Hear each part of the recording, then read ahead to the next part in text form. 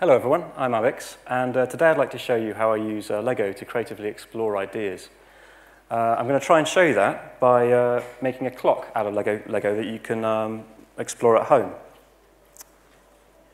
So day to day I work as a programmer, but for the last few years I've been making a lot of musical machines out of Lego Technic. If you're not familiar with Lego Technic, it's just regular Lego, with regular bricks, but there are gears and beams and axles. And so you can make all sorts of interesting machines. This one just makes some quite strange sounds. The last piece I made was the video here called Playhouse, and that uses these sort of mechanisms to make electronic music. Now in Playhouse, there's an awful lot going on. There's a lot of gears moving and mechanisms working at once, and people initially seem very drawn to this complexity. But the really interesting thing happens is when people put their headphones on. They seem to get lost in this really lovely internal space where you can pick apart the music and the machine in your own time. And this is why I really like Lego, because a lot of people are used to using Lego, holding it with their hands, making things. It seems to be a really good material to pick apart the making process. So in some sense, if you can really get stuck into one of these machines and pick it apart, you're revisiting the process I went through when I made it. So it can be a phenomenal way to share ideas. Making a clock out of Lego is a great way to learn how they work. There's centuries of development in working mechanical clocks. And there are lots of weird little inventions you can explore that have been made on the way. A lot of old clocks sort of hide a lot of these details in decoration. And if you're trying to read a book on clocks, there's lots of static images, so it can be really hard to sort of figure out what's moving where. Even videos can be hard because there's so much moving at once, you don't know where to look. If you can make it with your hands, you get a really good sense of the forces that are happening in the clock. So what I've done, because we're pressed for time, is I've split the clock into 4 parts, and I'm going to put them together quickly and explain how they work. And those parts are the pendulum, the pulley, the escapement mechanism, and the dial or clock face. So let's start with the pendulum. So here's a simple pendulum. It's quite simply a thing that swings. And what you've got here is a pivot, a beam, and a weight on the end. And what happens is, when you let go, it wants to fall due to gravity. But because there's a pivot here, it's constraining the motion, so it can't just fall down, it has to fall down and across. And as it does so, it picks up speed. And at the bottom, it's got enough speed to carry on up until gravity stops it, or slows it down, and it comes back and it repeats. Now, the property of pendulums is that if you shorten the beam, they'll run faster. And if I shorten it even further, it runs even faster still. So I can use that property to adjust the speed of my clock. But the problem is here, you can see it's just come to a halt. And the problem is there's friction in the system. The plastic's rubbing together, there's air that's buffeting this. What I need is some kind of energy source that gives it an extra kick to keep it moving. So then we come on to the second part of the clock, the pulley. This is a very simple way to make an energy source out of Lego.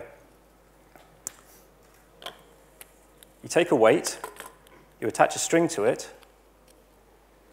and you wrap that string around a drum or a pulley.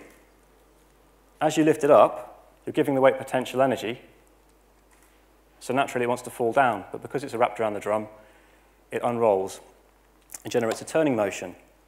And we can use that turning motion to drive parts of the clock. As you can see here, there are a couple of gears on the back, and all they're doing is increasing the rate of rotation.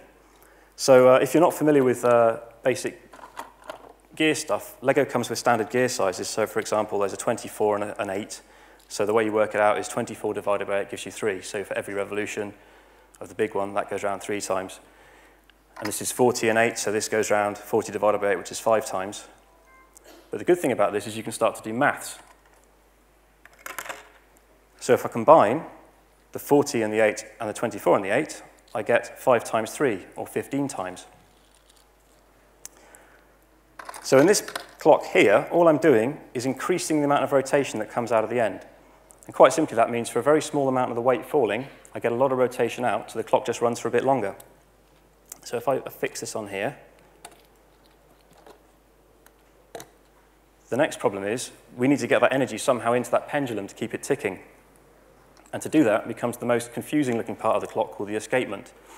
Now, it looks a bit weird, but this is another thing that's great to explore with Lego, because when you see it with when you work with it with your hands, you'll see it's actually quite simple. What we've got here is a beam on top that can move up and down, a gear, which has got spike teeth, and this is called the Escapement Gear, and we've got these little blocks stuck on the pendulum which interact with the beam and the gear. So when it goes over, it lifts up the beam, and when it's also over here, this gear can't move any further. So there are 4 steps to this motion. What happens is when the pendulum is moving, it comes over to the right. Well, the first step is it can't move because it's being blocked. This gear is being blocked. So it's trying to turn this way, and it can't move any further.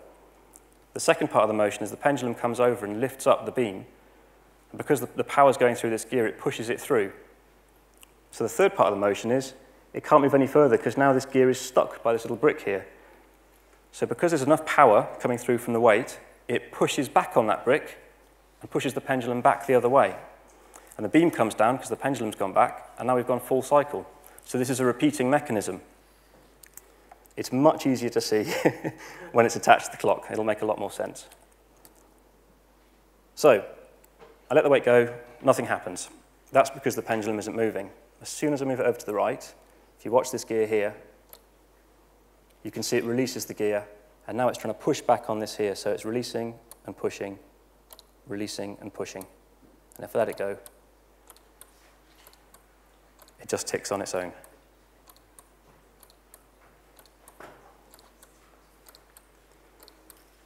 And I always find it amazing that's just happening through gravity, but it's a really fun sort of mechanism to explore these forces. That's pretty much all you need to make the working clock mechanism. But of course, if you want to make a working clock itself, you need a dial or a clock face. This is the 4th part of the clock, and it looks a bit sort of confusing. But actually, all it's doing is divisions. It's taking fractions of that rotation. So this dial is going to show seconds and minutes. Now, every second, this is moving 1/8 of a revolution. This has got 8 teeth, so it's moving around 1/8 of a revolution. To do 60 ticks in a minute, we need this to move by 1/60th every second. So we need to divide 1/8 to get 1 over 60, and 60 over 8, that's 7.5. So all these gears in here are doing is dividing by 7.5. We've got 8 and 40, that's dividing by 5. Then we've got 8 and 24, that's dividing again by 3, so that's 15 times 3, total division of 15. Then we increase that by 2, so we multiply by 2, and that gives us 7.5. So now that clock is going to drive the seconds correctly. These gears over the top are just doing more fractions. We've got divide by 5, divide by 3, divide by 2, divide by 2, which is a grand total of 60. So now for every movement of the second hand, the minute hand is going to move 1/60th of that speed. And if I attach it to the clock,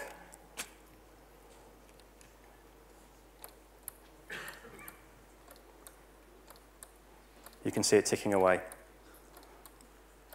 Now, each of these parts is really easy to make. So my challenge to you is to, if you've got some Lego at home, give it a go. You can copy this design. You can cheat by copying things off YouTube. It's quite fun to explore this, and you'll get a sense of how the clock's working. But I'd like to share with you some of the creative process I went through or go through in exploring things with Lego. And that's that, well, it stopped on its own, but when I want to rewind this clock, I was getting really frustrated that it winds backwards in a really awkward way. It gets stuck, and the dials wind back, and it's really fiddly. Not very satisfying. The way I have to fix that is disconnect the pulley from the rest of the clock. So I've just pulled out an axle here, and now the whole thing can move on its own. But again, that's really messy, because if I slip, I'm going to drop the weight. So what I really wanted to have was some way to get that back up without me having to interact with it. So my question was, how am I going to solve this problem? What mechanisms can I come up with to get into this? And this is where kind of playful exploration is a really great thing. I was working on this for quite a long time, an embarrassingly long time, actually, and the first designs were far too complicated. There were lots of motors and electronics and lots of levers, and I only had a limited amount of Lego I could use. I really wanted to keep it as simple as possible. But it was that initial process of exploration and playfully getting into things that really opened up my mind to how I could do things. And I realized that by using differential gears, I could create a mechanism that swung over, connected this to the clock, whilst latching the rest, whilst locking the rest of the clock off. So I can plug this in and you'll see it working in action.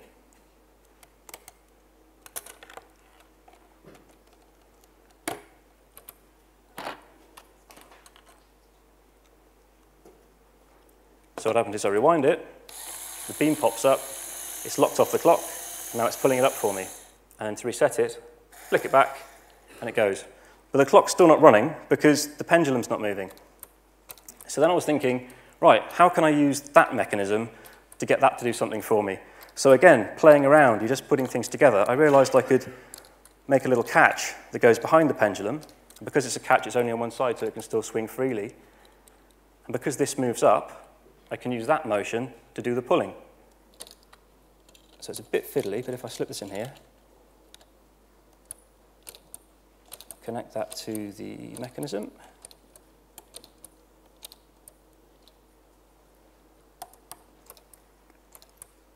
Now when I rewind it, the arm moves over, flick it back,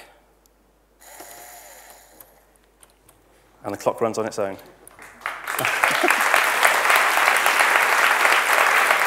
Thank you.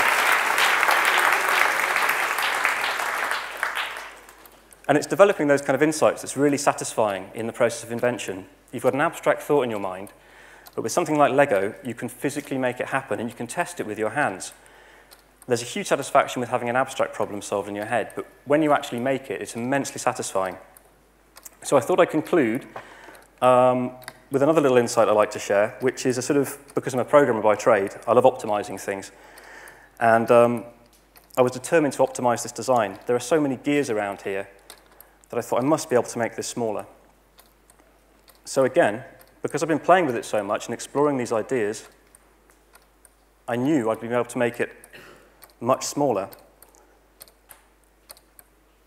This is going to be a bit of a rush to put together, but I believe this is the smallest working clock made of Lego in the world. That might be a fake claim, I don't know. I've used worm gears instead of these gears to really compress this 1/60 rotation. Another differential to do with all this clockwork at the front, and the escapement is tucked right in here. So super optimized and really fun to work on. It's reluctant to move. But if you want, I can show you this a bit later. So the real thing I wanted to talk about was in developing things in a playful way, you're constantly making connections in your mind. You're developing these tools in your head. And these are all forming up in the background. And the more of these I have, the more creatively you can connect ideas together. And this applies to anything. So whether you like Lego or programming or writing, music, video, whatever you do, playful exploration is a great way to form these connections. And it's not something that's restricted to your childhood. You can carry it on in your life and have sort of wonderful new ideas. And that's it. Thank you.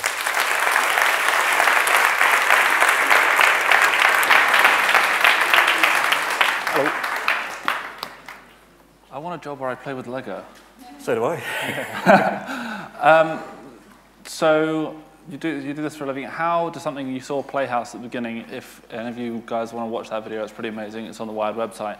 How long does something like that take to build?